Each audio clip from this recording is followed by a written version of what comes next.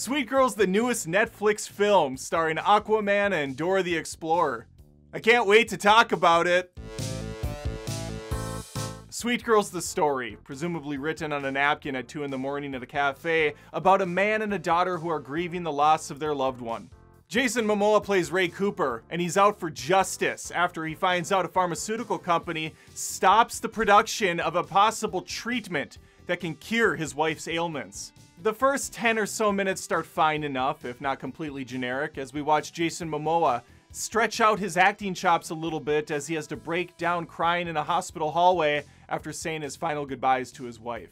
Things quickly go from plain Jane to dumb Dan, as Ray Cooper happens to see a CNN interview going on in real time that he calls into to bitch and threaten the person that's repping the company that pulled the drug that could have saved his wife's life.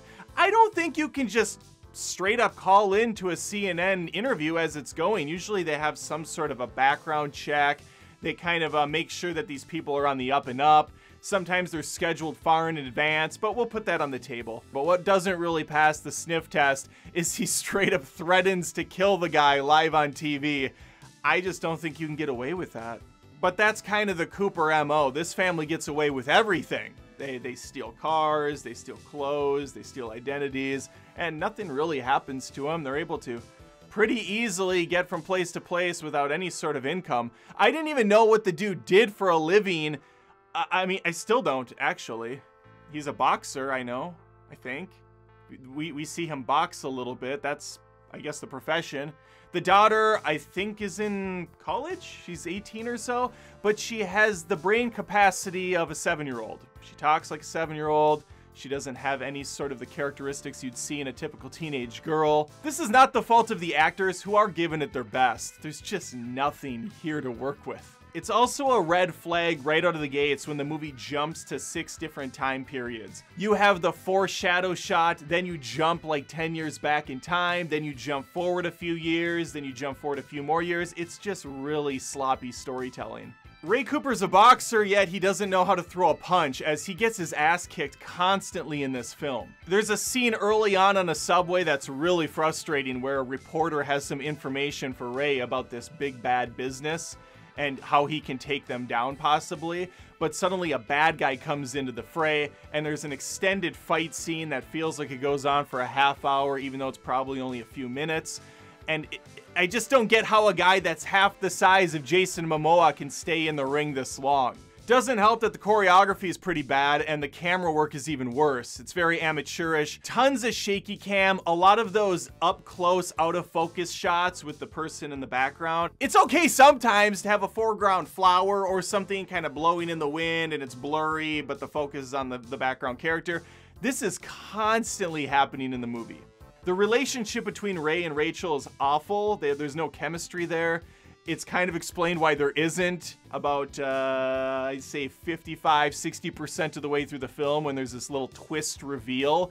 It's awful. The twist is just brutally bad. It's so dumb, subverting expectations, which is the new lazy trope that they're doing in Hollywood. And it makes no sense at all if you look back on the past things that took place and take it from a different point of view. Then you're like, oh, that's more dumb than it was before. This movie also operates under the logic that if bad guys are chasing a good guy, then they're always the first one through the door.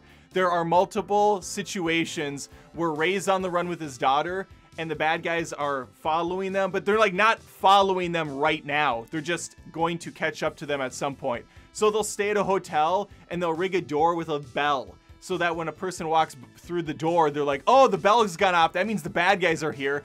It's a hotel. It could be multiple different people that are staying there. It's not just a bad guy entrance. At another point, he does his best Kevin McAllister. He makes a little kill box. He closes a road by putting a sign in front of it so the bad guys are like, we have to go that way. This is done during the day and hours go by where apparently not a single other person drove on this road except for the bad guys. It's just so implausibly stupid. My all-time favorite scene though is when Jason Momoa dresses up as one of the workers at a auction that's going on. It's a private auction. You would think that there'd be some sort of identification to get in, but no, he scoots through that front door pretty easily. He puts on this outfit, and gee, he doesn't look out of place at all, right? This just towering mountain of a man next to all these peasants walking through. But that's not my issue even. What happens is a brawl takes place right outside the doors of this auction with all these people, and gunshots go off. There's yelling, there's tons of fighting. No one hears this. Not a peep. And he just walks right out. No problems. This whole movie's just a complete shit show. Music feels wildly out of place too. There's moments when the score is so epic and powerful, but it's just a chase scene. So it's like the guys are running and the music's in the background just and he's just like walking up the stairs, and he puts on like a clip-on thing with the ID badge, and the music's like boom boom boom boom boom boom. Boom, boom, boom, boom, boom, boom. So to summarize, it's a Netflix film. I just saw the poster for Knives Out 2, and then I saw Netflix at the bottom. That is very concerning, because the first film's pretty damn good. That's troubling. So that's Sweet Hurl. Should you see it? Nah, the film's sour. Lately, I've been giving recommendations for better movies that are kind of in this genre, so I'll give you two right now. The Fugitive with Harrison Ford, much better movie, and Ransom with Mel Gibson. 90s films, pretty awesome. They're a lot better than this. Hey, I'd like to know if you wasted your time watching Sweet Girl. Put it in the comments. Like the video if you had a good time, subscribe if you haven't already, and hopefully I'll see you next time. Can totally see why Chris Stuckman's not doing this shit anymore. Oh, you're still here. Thanks for sticking around. If you like what I'm doing, maybe think about joining me on Patreon at patreon.com/AdamDoesMovies. There's a $1 tier, $5, $10, just $1 a month. Shows your appreciation and it helps me grow the channel. You can also join me right here on YouTube. It's kind of the same situation via the join button. You get access to an exclusive show as well. And I can guarantee you it's better than what Sweet Girl's offering.